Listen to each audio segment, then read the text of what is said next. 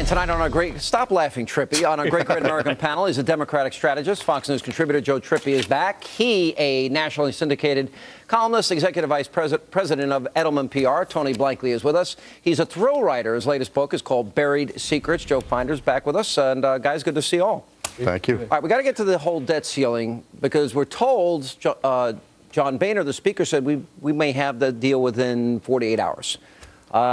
First, let's go to the president using an analogy, using the words gun to our head.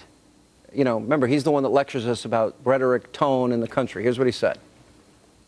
Never in our history has the United States defaulted on its debt. The debt ceiling should not be something that is used as a gun against the heads of the American people to extract tax breaks for corporate jet owners. All right, class warfare again. All right, here's the first point, Trippy. He voted as senator not to raise the debt ceiling because he said it's irresponsible. We got to live within our means. Hypocrisy, number one. Number two is rhetoric. And number three, if we get to the point, and this is the fourth occasion, that we're at this deadline, the full faith and credit argument, we're going to pay our debts first. The thing we're going to cut is programs. So he's not being honest with the American people. Number three. Well, I also think look, I think all those are points, fair points, but the bigger point is he's not on jobs. There's an opportunity here to create some jobs with this thing. Debt is a big problem with the American people, but it's the economy, it's the jobs that aren't happening. Eric Cantor opened the door by by putting loopholes on the table. You can do tax credits that would build schools, create 1 million jobs. It's happened in Virginia. Howard Dean, my old boss, supports the idea of doing these kinds of tax credits. That's where he needs to get to. That's where Democrats have to get to on this thing. We have to win on jobs. All this other stuff is just posturing. Let me go to Tony, because on the other side of this is a moment of truth for these Republicans. If they screw this up and they get screwed in this deal, I think they will be, every one of them will be primaried. Look, in 1988, President Herbert Walker Bush said, read my lips, no new taxes. Then he cut a deal with the Democrats to raise taxes, and he got defeated. I was there with Newt. We broke with him on that. If the Republicans, their only excuse for existing right now in Washington is to lower the deficit and not do it by raising taxes. And if they decide to get sucked into what is almost certainly going to be a phony accounting tricks kind of a budget like deficit the 2011 budget. Look, we all know all of them. You're right, they're going to get primary. They deserve it. It'll be a catastrophe for both the Republicans and for the country. This is a big moment. This is a big moment. Well, you're talking. Go ahead. What are you going to say? So you're talking about the politics aspect of this. Look, a real conservative is going to say this is the opportunity to cut trillions of spending. All right, and this is one of the things. Look, Reagan. Both you and I admire Reagan, and he bit the bullet a couple times and had to raise taxes to save Social Security.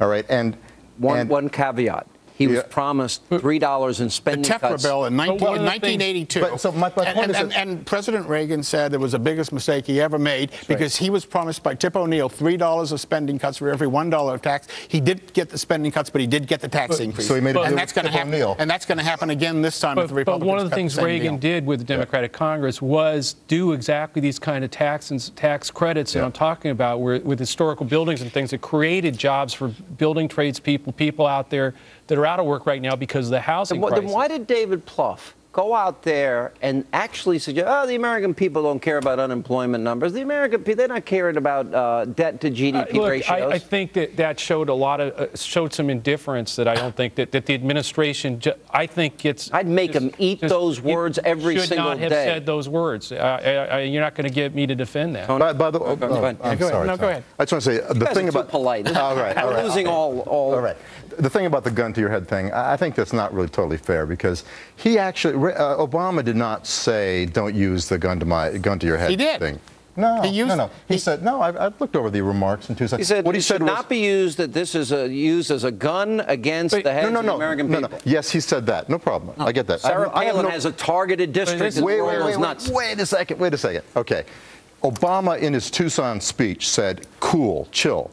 Cool the rhetoric, all right? And I saw that and I said, that's great, because people on the left were criticized, were actually blaming Sarah Palin for having a target on her website. And that's ridiculous. Hey, but- so he was but saying it's just chill the rhetoric. Sweet, look, But just, here's- we he just played it earlier. He uses the same harsh rhetoric that he says other people shouldn't be using. He says, leave your ideology at the door, and then he comes in with this. I think it's a great cares? figure I mean, of we're speech. so far off of where people are. They're worried about their jobs. They're worried about this economy. Trippy, That's I where think the you're- president has to be in it. And there's a way for Republicans and Democrats to come together and actually, you and I could go do this. We go meet with Eric Cantor and the. I'm not going to raise taxes. I'm very cynical I'm not about- raising taxes. I'm very Trippy. cynical about the prospect of Washington coming up with real budget cuts. President gimmicks. Obama is talking about in the 12th out It's year. Again, it's worse. I mean, they've done some of this in Medicare Virginia is going to already. go insolvent before the 12th out year when the president's going to backload whatever alleged spending cuts. I will tell any of the Republicans you're watching, this is your moment of truth. This is it.